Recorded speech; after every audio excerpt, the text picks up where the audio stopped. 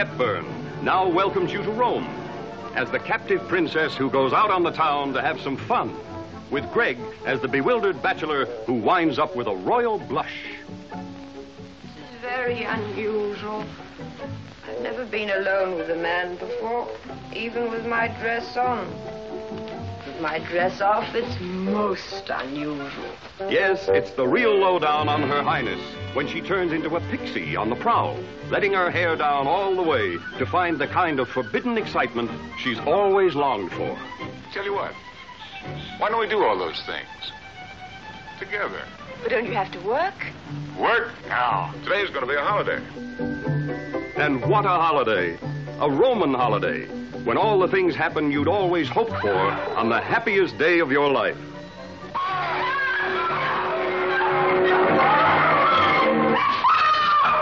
Hello. Fun on the run, as the princess gives Greg a regal and highly illegal scoot-around. And you'll be there to share the excitement of the wildest escapade that ever set the Eternal City on its ear.